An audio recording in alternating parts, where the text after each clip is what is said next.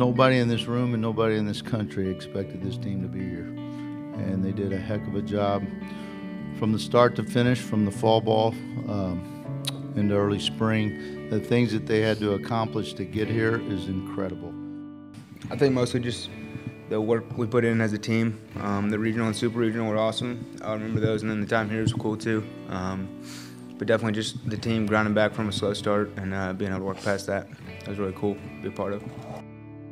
Coming in this year, people expected it to be a building year due to everybody we lost last year, but these guys proved everybody wrong, and that's just because of their attitude. The attitude that we have was gritty. We weren't given anything, we had to take it.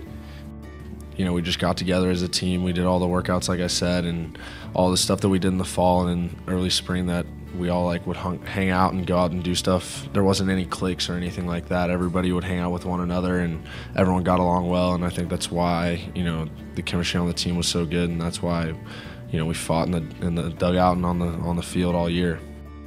When you see that development and the growth of young men like took place in front of us, it was pretty hell of a good season. And these guys have, our coaches, our support staff, and our players especially, have nothing to be ashamed of.